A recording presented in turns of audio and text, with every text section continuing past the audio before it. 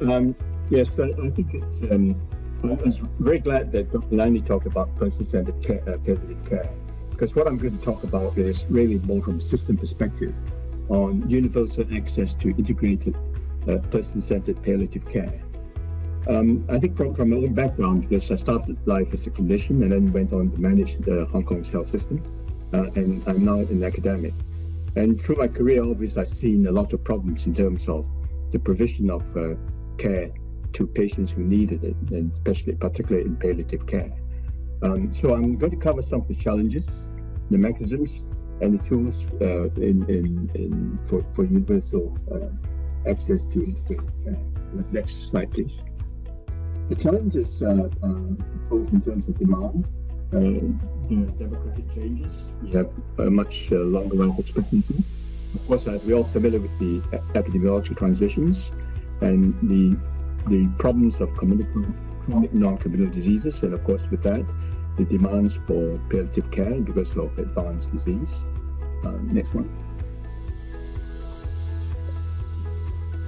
In terms of non-communicable diseases, this is something that is occurring all over the world.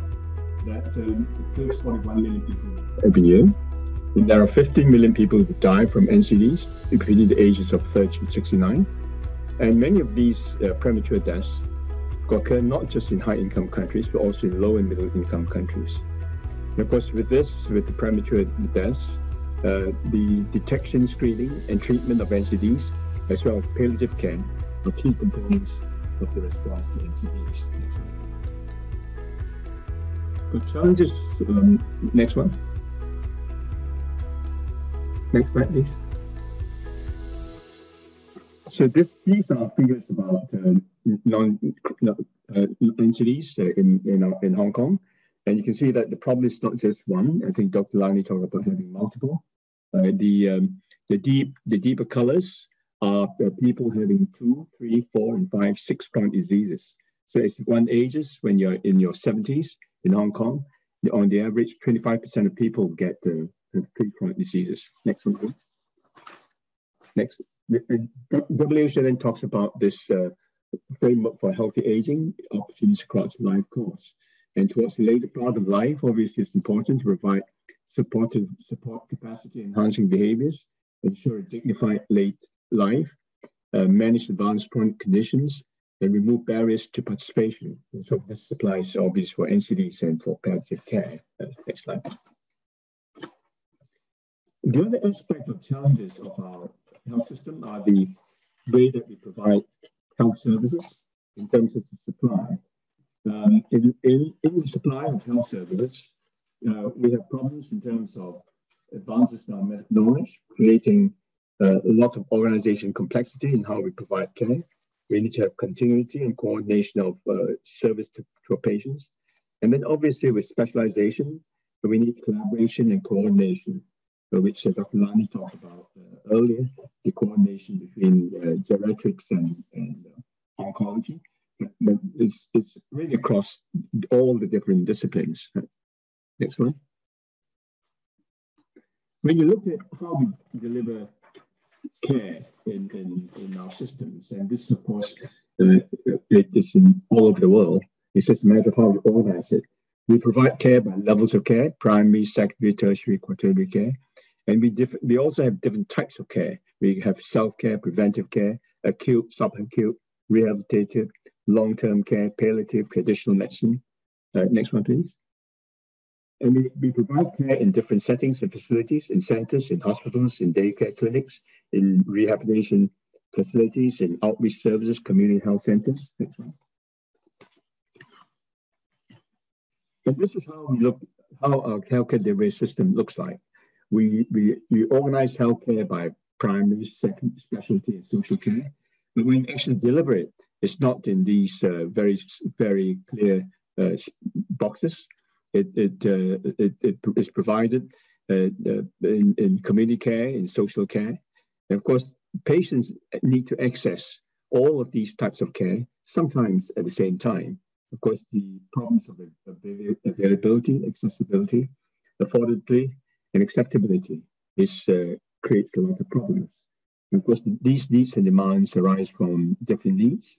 And during our life course, as I said at the bottom, early on, it's more important to have health promotion, disease prevention.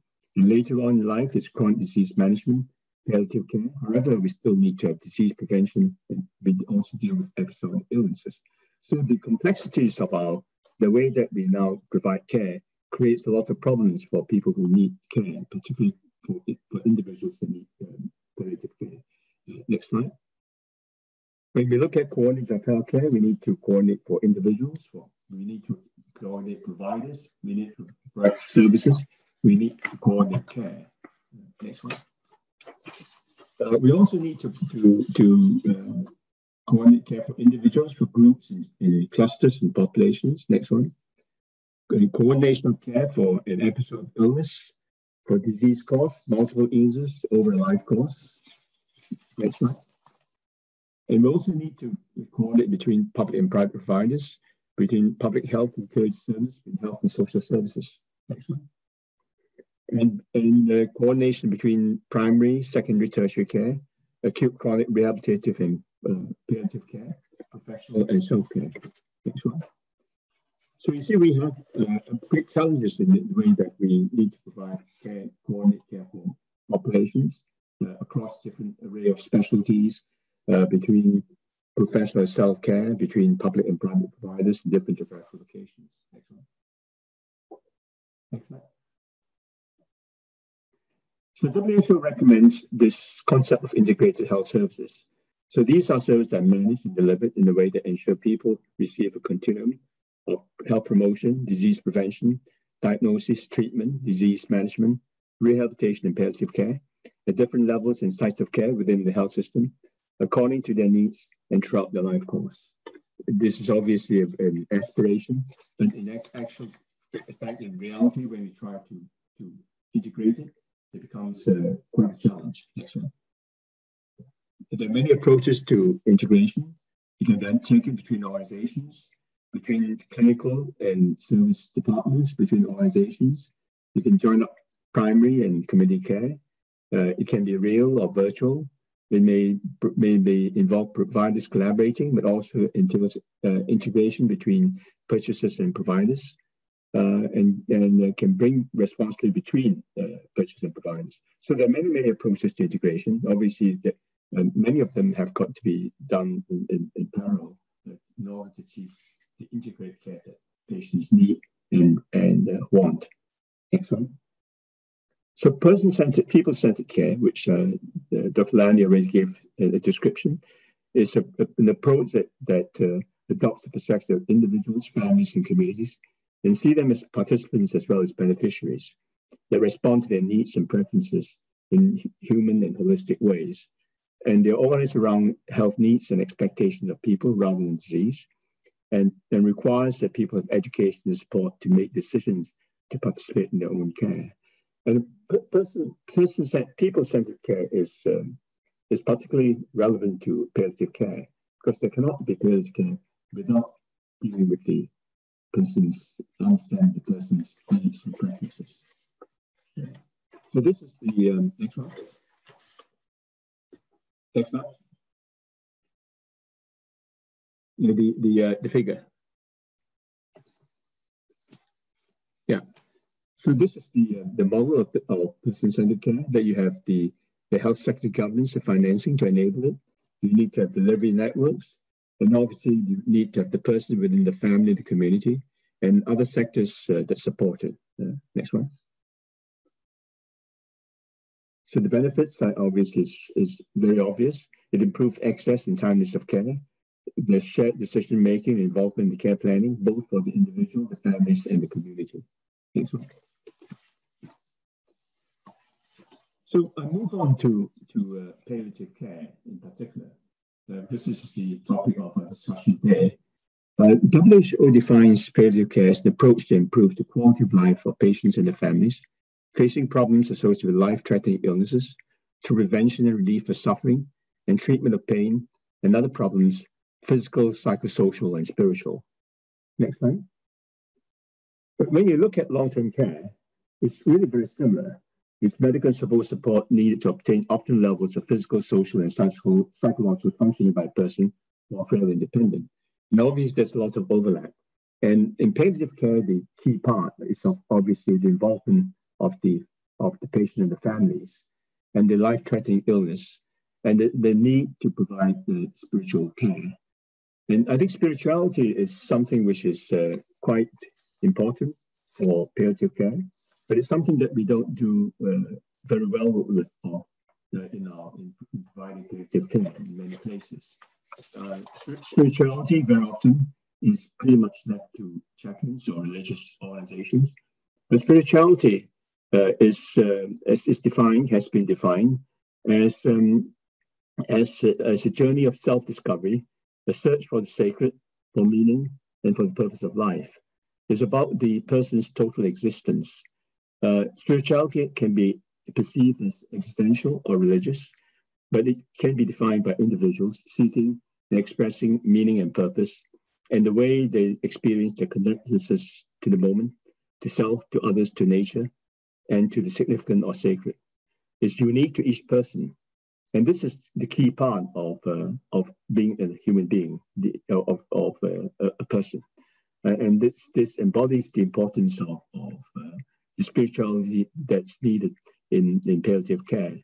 Because the people describe physical, emotional, psychological pain, but in fact, there is also spiritual distress. And where there is a disruption of the individual's belief in their own value systems. Of course, when people talk about when in many of the illnesses that we cannot cure, we can still heal. And you heal by dealing with the spirituality of the individual. And I think that's the essence to me of palliative care. Of course, it needs to be provided early on, not very much later. Because when the person is told that they have a life-threatening illness, a cancer, there's a threat to their belief in their value systems. So even before they are being investigated or they are offered different treatments, the spiritual needs, the spiritual distress is already there. But we do not recognize that. I think in many of our systems, we only think about spirituality towards the end of life. But spiritual needs occur throughout our life course.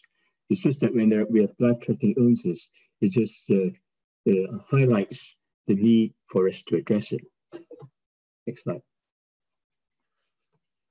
So this is an interesting paper about rethinking palliative care for chronic diseases.